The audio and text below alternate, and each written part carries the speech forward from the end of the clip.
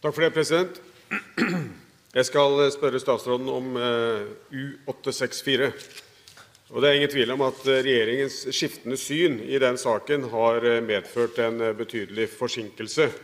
Regjeringen hadde jo I budsjettet for 2009 640 millioner kroner inne, og det støttet vi I Høyre. Pengene forsvant imidlertid I revidert nasjonalbudsjett, som vi vet.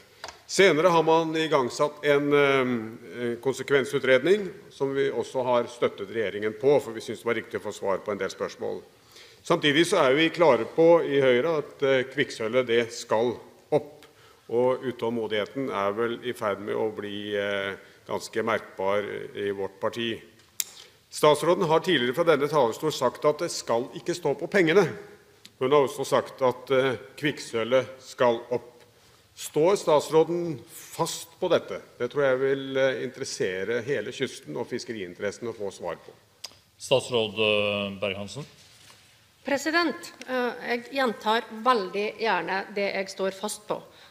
Og det skal jeg da komme tilbake til. Men det jeg like opptatt av å få frem, det at dette en sak som så krevende og så alvorlig, at å foreta en beslutning uten å ha grundige utredninger, kvalitetssikring, det synes jeg uansvarlig. Så derfor er jeg veldig glad for at Høyre støtter meg I en sånn arbeidsmåte, I motsetning til et par andre partier som Høyre da liker å framstå samlet med. Som mener at det bare å sette I gang nå, det synes jeg med respekt og meld uansvarlig.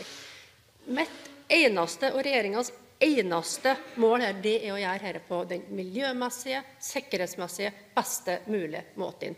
Og så langt så har det som har vært lagt frem, og som vi har lagt frem, det at kvikksølvet skal opp. I respekt for de prosessene som skjer, så skal vi få tilrådninger fra ekspertisen, og da skal vi få god anledning til å diskutere det videre I denne salen.